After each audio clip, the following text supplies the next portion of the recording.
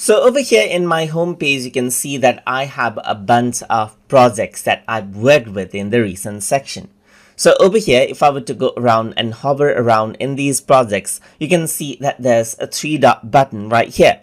If I were to go around and click, then you can see that I get two options over here: to rename the project or delete the project.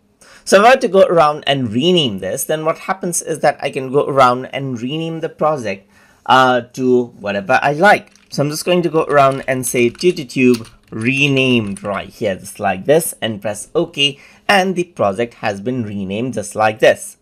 So if I were to go around and click right here and open up the project, you can see that this is what you have. What you can also do to rename out the project is over here on the top, you can click on the project name and then rename out as well. So let's say, for example, I'm going to go around and add in TutorTube renamed project right here, just like this, and the project will be renamed. Let's just go around onto the home page by clicking on this button right here, and then you can see that I go back over here, and there you go, there's TutorTube rename project. What I can do right here is I can also delete out the project that I don't want anymore. So in that case, you can go around and click on the 3-dot button and then click on delete right here and click on confirm.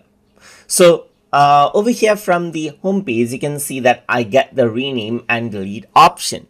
What you can also do is you can go around onto your workspaces right here and then click on 3-dot button, and then you get the rename and delete option over here as well. You can go around and rename it, you get the same option, and you can also go around and delete out the project right here, and the project will be deleted. And that is how you can utilize the delete and rename project option inside of CapCut. So I hope you guys learned something as always. And as always, please like, comment, share, and subscribe.